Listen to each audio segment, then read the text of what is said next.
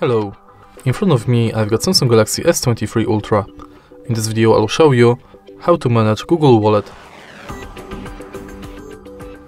In the beginning, let's enter Wallet.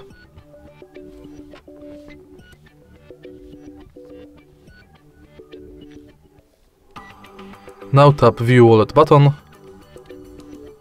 And as you can see from the homepage of this app, you can add payment cards, check quick tips, remove cards from Google Wallet, and manage your passes. Next, you can add passes to your Google account, as well as payment card.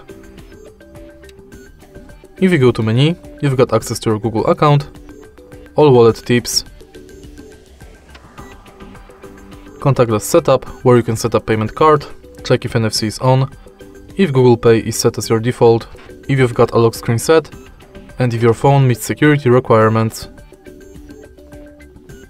Next, you can check full list of participating banks and manage Password Manager.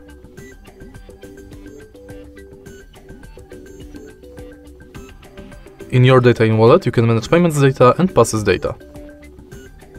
In Wallet settings, you can manage payments profile, add passes from Gmail, enable or disable review purchases, updates about your passes, and updates from Wallet and Google Pay. In the end, you can go to help and feedback. And that's basically it.